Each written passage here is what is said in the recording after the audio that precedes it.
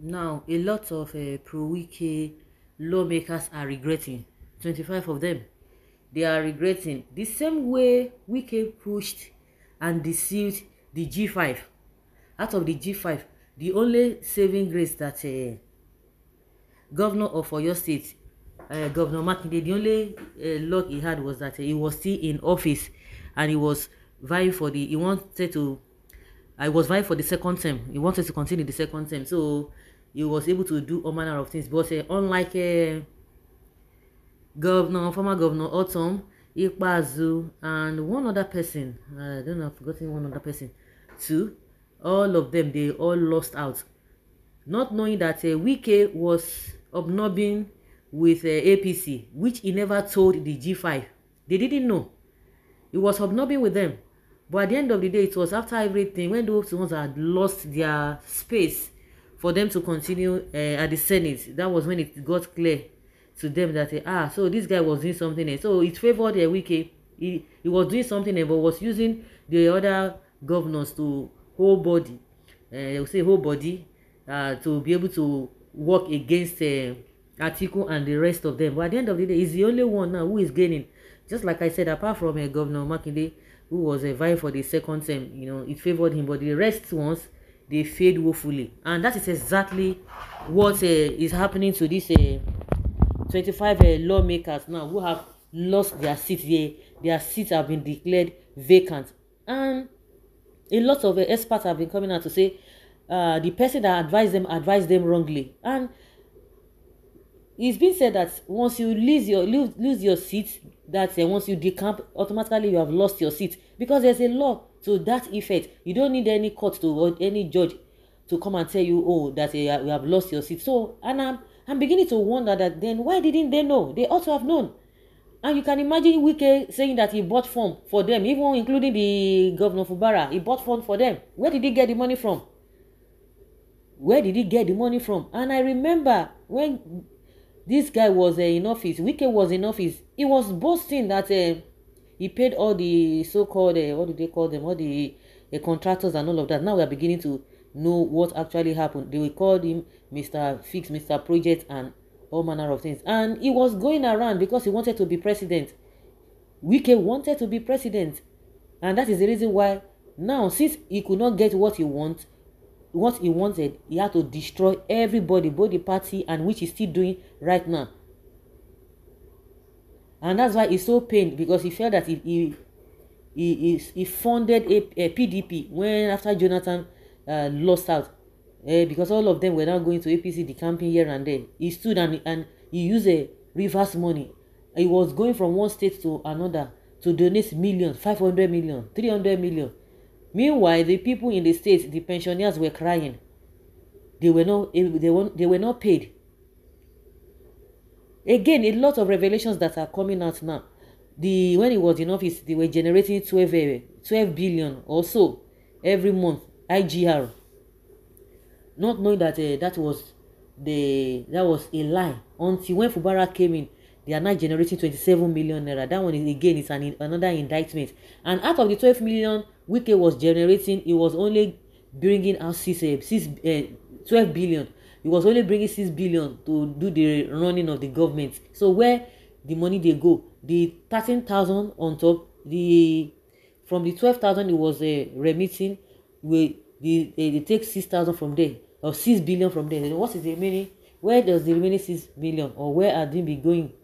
You see what we're talking about. But that is not even the issue, because all of those things are the things that if Fubara is ready to probe him, according to what he said, that all of them are now running. All the people working with Fubara are Wike people. Now that the man has said, okay, I have been patient enough with you, because the reason why the political solutions Tinubu was trying to bring in and giving them a many agenda and what have you, Fubara have been able to do some of the, comply with some of those things. But Wike refused, and that is the reason why Fubara now has changed. Now they are saying, oh, Fubara, your own is too much. The pride Wike is having is that, how can I begin to negotiate with this boy that I brought in? He was nobody. I made him, so how will I be now dragging things with him? So, but now he has failed, because, and I said this when people were telling, he will be coming out and be telling us that, you know what, I'm going. There's no way I would have supported a northerner to become the president. That he just tried to align with Tinubu to become president because he's from the south, because that was the agreement. But it's a lie, and I said it times without number. The reason why Wike was doing that, because he couldn't get the, and I still remember now where the whole thing is beginning to clear that all the things he was talking about. I mean, I never even believed him, because if Ayu, who was the chairman, the national chairman of the party, according to what he said, he was telling them that they should remove Ayu, that the presidential candidates cannot come from the north, and again the chairman would come from the north again, that they should remove him. If he leaves, then he would have supported Atiku.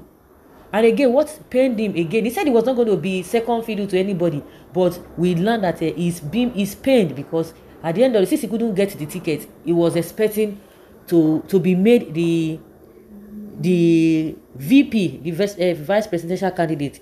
He didn't get that. As he did not get that, he say, okay, now since I can't get it, everything, I will scatter it. It's not that he lost Tinubu. The same way I always say it, that the kind of love for Asari Dokubo was professing to Tinubu, because they don't have anything in common, as in politically or geographically. And maybe with all this, they are kurukure or whatever they're doing, maybe they have something in common. But when it comes to reality and from the facial value, from the face value, you know that Asari Dokubo and Tinubu don't have anything in common. But it didn't last. So also all of a sudden, the love between Wike, we know they are just it's just transactional. That's all. They are just doing business, and I know that that relationship is going to crumble. But the main thing now we are concerned about is this lawmakers now. They are regretting. So they didn't even have the mind of their own. They couldn't even say anything, because everything Wike was saying was just the final. And that is why he was intimidating almost everybody. Now he wants to go and be meeting the elders to go and beg stylishly to beg for Bara. It's not going to work, because he had even insulted all those people. There will be a kind of relief, because Wike does not have manners. He doesn't have integrity. The same person who said, I'm not going to join APC, is a cancerous party. I prefer to stay back in. He preferred to stay back in PDP to have malaria that can be cured. Not knowing that all those things are na story. The same way, he didn't want to be second, whatever. He said he doesn't want to be what is it called? To be minister. How can he be minister? He doesn't want to be minister. After governor, you go and sit down. But now it's a lie. No be the ministerial work he don't collect. So he said he supported Tinubu because of a southern. It has to be, this presidency must go to the south. It's a lie. It's because he could not get what he wanted. So who are we going to blame? It is the lawmakers who were doing boy with him. They are the ones to be blamed. The way he deceived the G5 governors, so also these people now, he has put them inside a trouble. The question is that, why will he tell them to decamp to APC? He himself did not decamp to APC. He did not decamp to APC. So who are we to blame? Those people, they need to blame themselves. If you cannot stand for something, you stand for nothing. So that is the cocoa of the matter. So guys, let's know what you think and have your take on this.